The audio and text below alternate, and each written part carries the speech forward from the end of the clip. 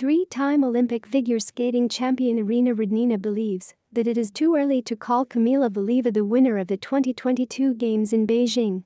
In February, Valieva took fourth place in the individual Olympic tournament but took gold in the team event. At the same time, the awards ceremony never took place due to a positive doping test, which the figure skater passed at the end of last year. If everyone wants, then let them call Valieva an Olympic champion. But does she have an Olympic gold medal? First we need to wait for the investigation to be completed and only then give titles, Rodnina said.